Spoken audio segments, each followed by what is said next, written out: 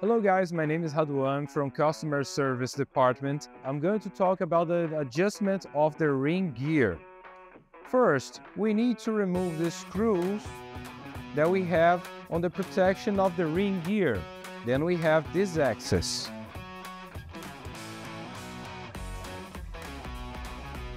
After removing the rack gear protection, now we have the right axis for the segments.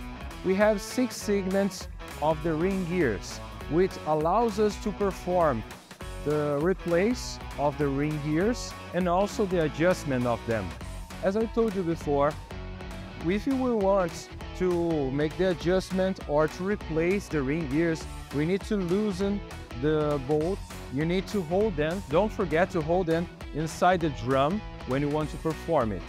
And to perform the adjustment between the ring gears and the pinion, we need to have a space of 3/16 inches. It was another Menegotti video talking about your concrete mixer. Thanks for watching. See you next time.